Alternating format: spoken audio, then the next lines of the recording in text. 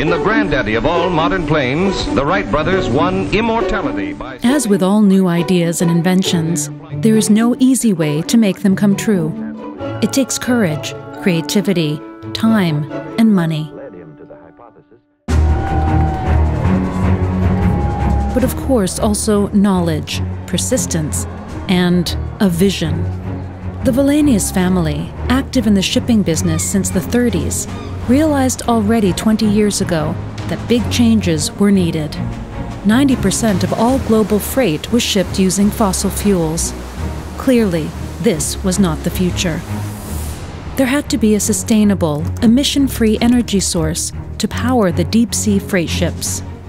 The project was named Zero Emission Ro-Ro, and after researching many different solutions, the naval architects and engineers at Wallenius Marine concluded that the renewable energy source with the most potential was wind power. Deep investigation into wind power followed, looking at different solutions such as kites, rotor sails, and more conventional sailing rigs. They found that only fixed-wing sails would satisfy their stringent demands for performance, sustainability, and durability. In 2018, Wallenius Marine partnered with 2 Swedish academic powerhouses, creating a cluster of competence. KTH, the Royal Institute of Technology in Stockholm, Sweden, focuses on aerodynamics, sailing mechanics, and performance analysis.